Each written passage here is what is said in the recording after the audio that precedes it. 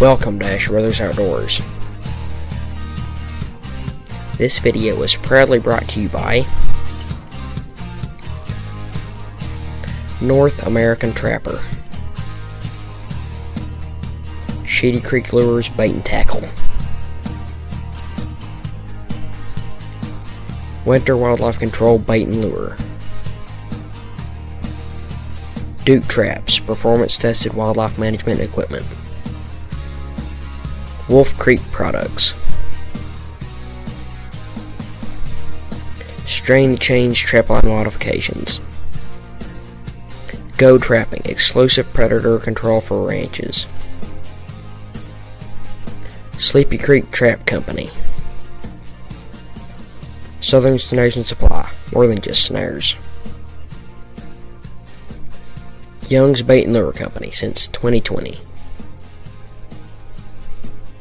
Predator Perfect, predator hunting and trapping supplies. Ouachita River Valley Trading Post. Mark June's Lures Incorporated, only we make good sense.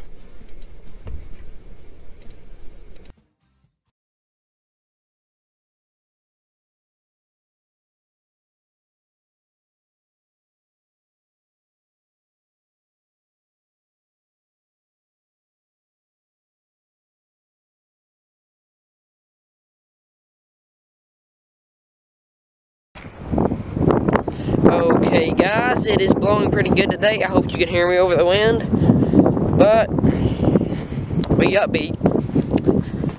This is right here where I caught that skunk in the 220 a while back, and guess what?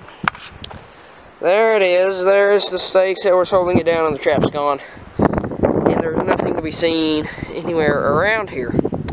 So obviously we caught something bigger than a skunk.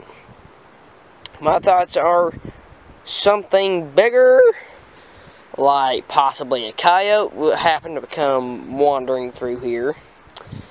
And if I made the set trying to catch a coyote, I want to catch a coyote in a million years, but you know, when you're targeting something else, that's when the coyotes get into it. So my theory is a coyote came along and I just dumped a bunch of garbage down there. I figured, you know, a skunk is, they'll come wandering around here, and if they don't want to go down the den to get out of the window or whatever, they will go down to check out what's all that weird smelling stuff down there, because skunks eat anything. And I guess something else came along, probably started pawing at it, got caught, and it wasn't any kill catch, and he ran off. But I kicked around here, started rummaging through that falling down house. I couldn't find a sign of anything. There weren't even any tracks right there, so I guess we'll catch something with a 220 on him in a steel trap or something.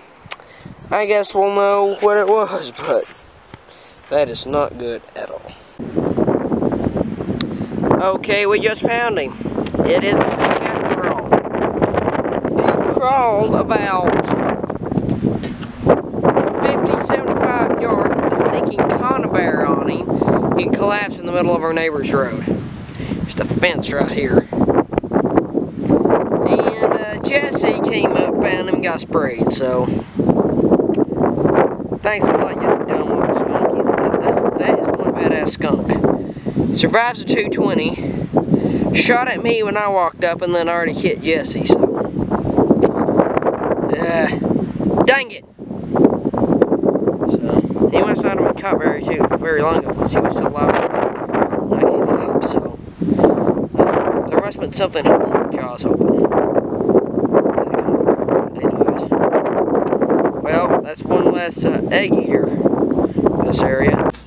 Okay, so what happened on that skunk was, once I got him out of the trap, dispatched him, got him out of the trap, I'd adjusted the trigger wires weird, actually, on that one. That was my bad.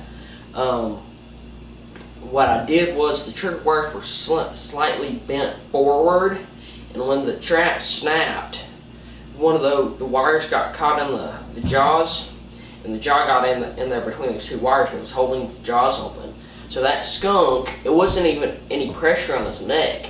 It was just held up enough where he just couldn't pull himself out of it. So he just got up and waddled off. And the audio was really bad on that one. I apologize about that. My new microphone wasn't in yet, so it was pretty windy. I apologize for that awful audio, but I thought I'd just clarify that up. Thank you for watching, and don't forget to support our sponsors. Happy trapping.